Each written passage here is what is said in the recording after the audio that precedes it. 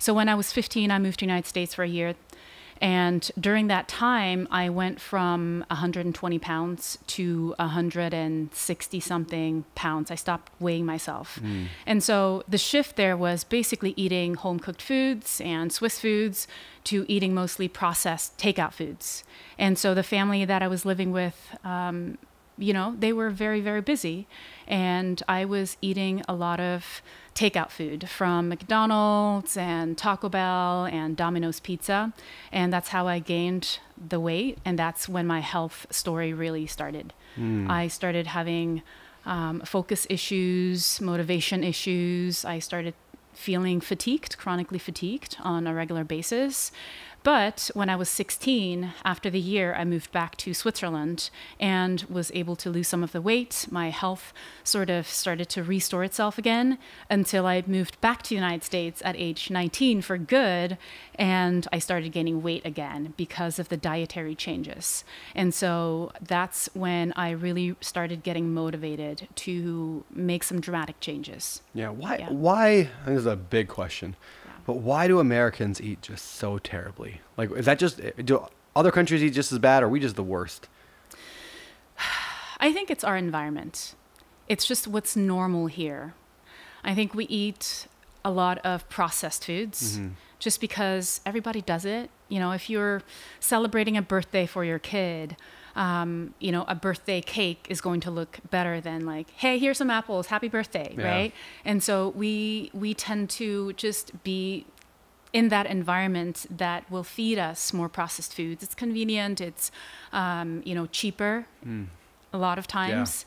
And it's basically how we show our love, right? Through the foods. Hey, I got this very, very special bottle of juice for you, and that's how I'm going to show my love, right? And so we're just so stuck in that environment now, so that we don't really see that that's not the way we have always lived, right? And that can get us into trouble. And that's the reason why we're consuming 30 times more sugar than we did in like 200 years ago, right? And so in order for us to go back to our health and restoring our health and balance in our body, we really got to go back to how we used to eat, right? Our grandparents didn't have the conditions that we have today. And so it's really important to kind of realize our environment and change our environment and our nutrition and redesigning to bring back nature into our lives. Yeah. I wonder, and this is not a knock on freedom and capitalism and democracy, but I wonder if there's not some connection between the freedom, like America's so like, you know, we got our rights, we can do what we want, we're free, and unhealthy food. Like it'd be interesting to look at a scale of different countries and their level of desire for freedom and how bad they eat. Because I think there's got to be some connections. Like, don't tell me what I can't eat. I can eat McDonald's if I want to eat McDonald's every meal because it's free. I wonder if that's in our soul extrapolates outward in a lot of unhealthy ways. Absolutely. I think it's kind of the thread in our society, right? That we get the freedom to do whatever it is that we want to do. Yeah. And it's good in some ways, and it's also bad, right? Humans are the only ones that have choice. And so what kind of choices are we making? And some of those choices are just part of our culture, right? Yeah. Like we grow up, everybody's going to have some fast food, you know, and we want that by choice because it's designed to make us addicted to it, right? Yeah. And so I think with choice also comes responsibility. Like, am I going to think long term about my health, or do I want instant gratification, right? And oftentimes we live such stressful lives that instant gratification is just what sounds the best. I'm going to go to McDonald's and order a Happy Meal, or, you know, whatever meal that they offer there, and I'm going to consume it in my car. I'm going to drive through, I'm going to pick it up, I'm quickly going to eat that because it's going to alter the way I feel. Yeah. You know? And so I think many of us don't realize what kind of an effect it has long term until we get sick, right? And that's the story that I experienced, right? I ate those foods and then I got chronically ill. I started not being able to live my life. I was completely debilitated. Really? I would sleep for 2 days and I would wake up Monday and get ready for school. And it was a struggle to get out of bed because my body was so toxic it was dealing with so much processing foods. And so I think we, again, just have to really redesign our nutrition and go back to our original design. Yeah, that makes a lot of sense. There's a passage in, I think it's in I don't know, one of the New Testament books of the Bible, where I think it's Paul says, everything is permissible, not everything is beneficial. And I love that phrase of like it's kind of the with great responsibility or great freedom comes great responsibility or whatever what's the line from Star Wars? I am butchering a lot right now. Spider-Man.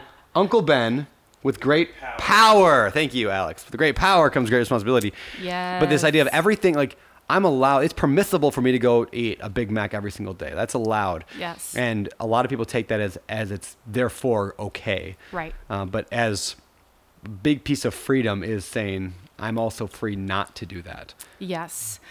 I do believe that there is no right and no wrong in the universe, right? If a tree dies, is it right or wrong?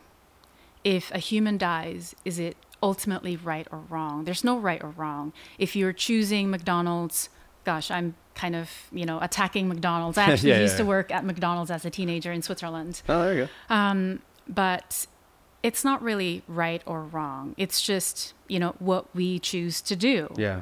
And is it right or wrong that our body is getting diseased? There's not really right or wrong because we get to choose. We get to choose, but we also have to live with the consequences. Yeah. Right. Well, I think it's right or wrong only matters when you put a baseline value system on it, right? So if you said, I value living a long time.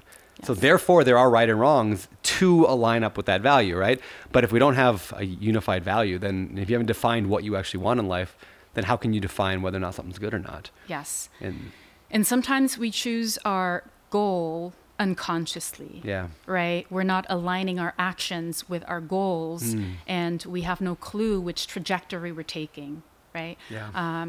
75%, almost 75%, of Americans over 65 have high blood pressure or are prehypertensive, according to the CDC.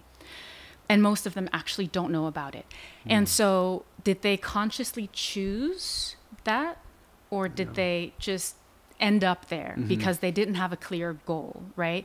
So it's actually very important. I know that you do the goal setting retreat and actually having a compass for ourselves and for our lives to intentionally create our path, right? Instead of just kind of going wherever life takes us. So it's important to set those goals so that you actually know exactly where you're going.